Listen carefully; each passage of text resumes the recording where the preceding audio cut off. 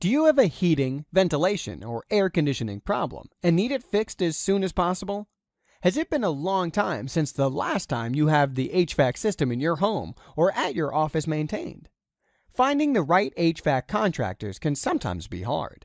You need to make sure that they have the knowledge, skill, and experience to provide you with complete repair and maintenance services. That's why we're here to help. With a highly trained, licensed, insured, and experienced team of technicians, we're proud to offer the best services in the field. From sale, installation, to repair and maintenance, we take each project with care and with a focus on open communication and getting the job done right the first time. Maintaining the ventilation, air, and heating systems in your home or office is the key to the longevity of your units and effective energy savings. So don't risk your money on an ineffective HVAC system. Call us today.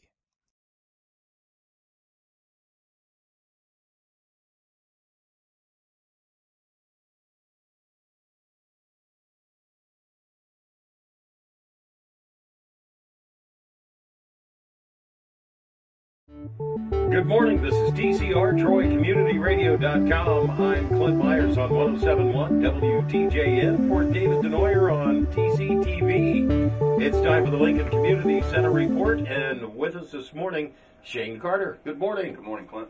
Hey, first up, I want to ask, how'd Thanksgiving go over at the center? That's a good, actually, I'm glad you brought that up because I kind of left it off the list. It went really, really good. We had, I know, signed in about 217 people. I was including volunteers. And we were very much so more organized than we have been in the last 3 years, so I was thankful for that. I believe that speaking on the show every week has helped us get volunteers, definitely helped us secure donations. I know, like Chuck next door, and I mean, even Troy Community Radio, you guys have helped us with turkeys, and that's what the process is really, because we're feeding so many people. Went well. Very thankful for the amount of people that helped support it and show up. And I think the one thing next year probably want to try to do is maybe start a little earlier in the day, because like 5:30 we start, and then by 7 people are still showing up, and some people wanted to come earlier. We had a group of people waiting outside probably about 4 o'clock, so it went well. I think feedback is if we could start it closer to 5, may help it get everybody home a little earlier. All right. Yes, sir. Sounds like it was an excellent time. It was. Kids, a lot of kids? A lot of kids. They did like their crafts, their headdresses and things like that, and made their turkeys out of the plate with the fake little feathers or whatever. So it went good, man. I was really thankful for the support. Excellent. Now, you have a silent auction coming up today. Tell us about that. It's today from 4 p.m. to 6 p.m. It started off back in 2011 just as our annual open house, and it has grown now to be our open house, a silent auction where we offer like tours, talk about our programs, talk about a recap of this year, and then we have about 40 items that the board and other patrons have donated. So we've got things such as like Special Effects has donated some things for their salon, Giacomo's, the Caroline, the Submarine House, all like a lot of local downtown restaurants. Then you have things such as like hotel stays, tickets to sporting events, trinkets and things for the holidays. So we're excited about it. I believe that hopefully it'll be one of our biggest fundraisers of the year. And the main goal will just be to get people in the building and get them acquainted with what we're doing and what our goals are for next year. So. All right. Now, one of the things you're doing now, youth basketball. Tell us how that's going. That's been going good. We've had an influx of a lot of new kids from, I guess I'll say, from the surrounding vicinity of Troy. So we've got a lot of kids from Covington and Miami East, and kids from Piqua, even some kids from Fletcher and Christiansburg. So it's been good. We feel like we're growing as far as the league. And we now have it where we have so many kids that the pre-K and kindergarten group, there's 4 teams. The 1st through 3rd grade group, there's 4 teams. Then our older kids kind of dwindle down a little bit, but it's been a lot of fun. I'll tell you the one thing, and I know a lot of people see this when you come over to the center, the only struggle is on Saturday afternoons. It's hard to find a place to park, and the building is so compact and small, like everybody's on top of each other. But that's something that we're working at for the future, and we're just glad that we're able to utilize the facility. Well, and at the facility, you also have your after-school program. A lot of kids? Yes, we've been picking up about 50 kids a day with the van. Wow. So, yeah, it's been actually at capacity at some schools where we can't really add on yet, but it's been good. We've had a lot of volunteers, new volunteers signing up. Talking to our educational coordinator, Mark Scott and Tracy McDonald, they were saying that our need for volunteers is like Mondays and Thursdays were low. So any listeners, retired teachers, even the high school students that need volunteer hours for National Honor Society and to graduate, we're a site that they can do that at. So want to definitely let people know about that opportunity.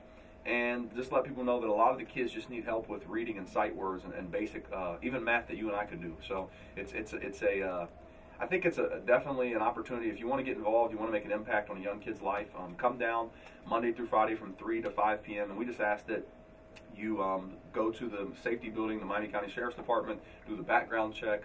We have a small volunteer form that I look over, and just to make sure that we're keeping people with high integrity and people that have the right mind to work with the kids. And then that allows for us to kind of find a time for you to come down. But any day, 3 to 5 is more than open, and we're welcome to volunteers. Excellent. So you're looking for volunteers now? Yes, Mondays and Thursdays really, Clint, are the days where we need them. And what I'll say is this: anybody that's interested, contact the main office at 937-335-2715. Or you can email myself at scarter@lcctroy.com, and we can find a time to sit down and see. Maybe a lot of people are comfortable working with the older kids, some people are comfortable working with the younger kids, and just making sure that we can find a good fit for the volunteers. All right. Tell us about the angel tree that you have at the center. Yeah, this is something we started a couple years ago. The senior citizens in the pool, or not all seniors, but some of the pool members are senior citizens. They wanted to do something to give back to the kids at the center. So we put a small Christmas tree down there in the pool area. We decorate it, and the kids make little ornaments to put on it. Well, we asked the people giving that you don't go over $10, so it keeps it fair for everybody. And last year it worked really good. They each got their little present and it worked out well. Well, this year we thought about doing something different, where we pack a stocking full of, like, say, it says Clint, you're a big kid, say Clint, 18-year-old male, and maybe you need things like, gym socks, or maybe you need toothbrush, toothpaste. We want to focus just on basic necessities going into the new year. So this year, we've asked that we put a little criteria together. You're more than welcome to pick one of the ornaments, and it may say, Clint, 17, boy, likes basketball. And we just ask that they mean the people that are participating, keep the gifts under $10.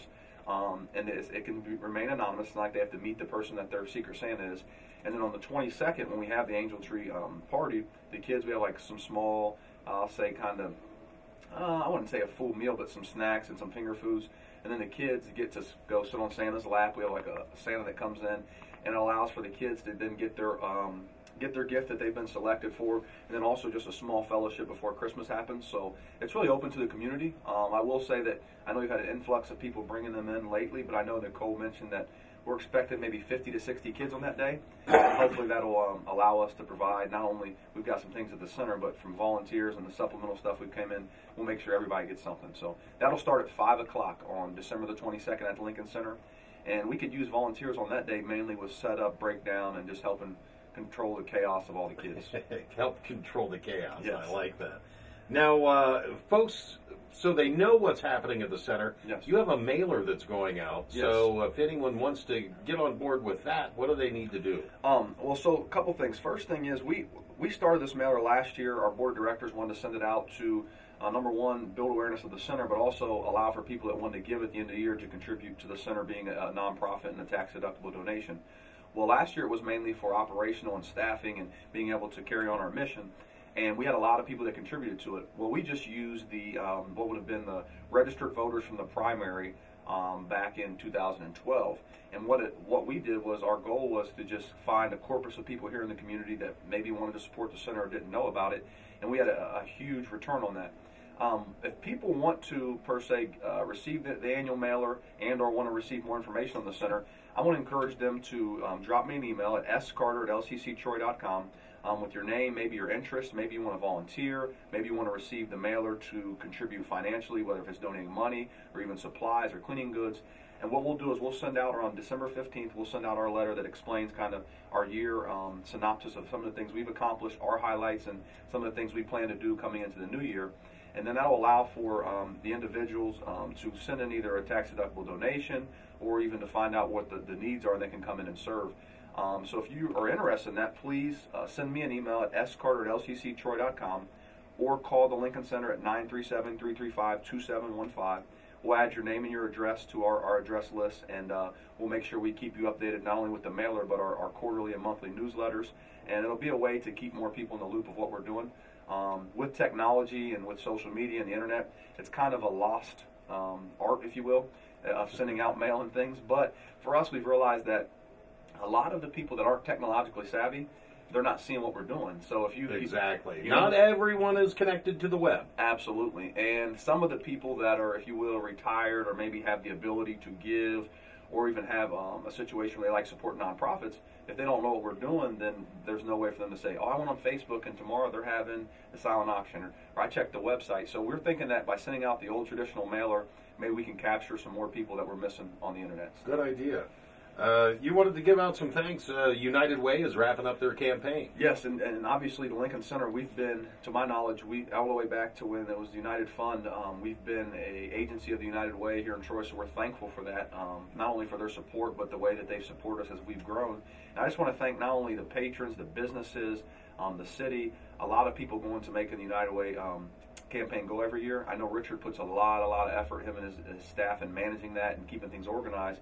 But at the end of the day, without the support of the community and the businesses, all of the United Way agencies here in Troy suffer. And I think that each one of them is very unique and important, whether if it's hospice, whether if it's Partners in Hope, whether if it's the Troy Rec, all these places serve a need for the community. So I just want to encourage people, it's not too late to give to the campaign.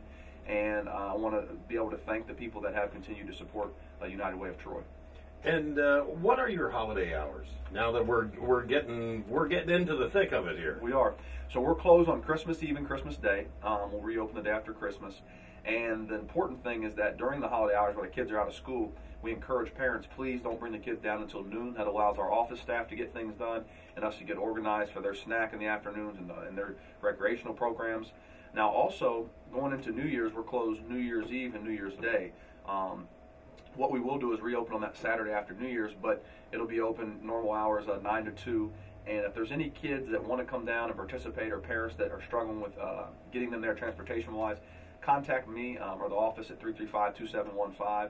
And with the van and with our transportation not being as hectic through the holidays, we may be able to coordinate some rides. So, all right. Now, generally, by this time of the year, things are pretty sloppy outside already. Yeah. So you've been saved on the mop. oh, gosh. And things like that at the center. But what kind of donations for this time of year come in handy? What could you really use? I'll tell you, right now we were talking about in a staff meeting. We can really use first aid kits. We've one or two full ones are good, but it's like we get them at the beginning of the year and we re-up them halfway through the year. And as you know, like you use the tape or you use the triple antibiotic ointment, you don't have a complete kit. So we try to keep 3 complete kits throughout the building. We can always use, now going into the year, germicidal spray, disinfectant spray, hand sanitizer. Those things try to keep the germs down and stuff like that. And then as we come into the winter, and I pray and hope we don't have any snow. If we do, but we know it's coming at some point. If we do get snow, we can use salt. Salt is something we have to budget for and something we always are purchasing. We've got a huge parking lot and areas we have to keep clean, so those are some things we can use. And then I also believe as we work into the new year, we can always begin to resupply our paper products such as plates and plastic silverware and cups and things like that. So I would say for the next couple of months, those are kind of our needs. All right.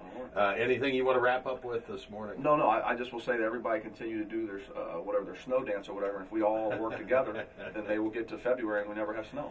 Ooh, let's keep our fingers crossed on that one. Gotcha. Maybe a little bit of snow for Christmas morning. Maybe so. Christmas Eve, Christmas morning. And it could be like this the rest of the time. I like it. Thanks a lot, Shane. This has been the Lincoln Community Center Report. I'm Clint Myers on 107.1 WTJN for David Neuer on TCTV.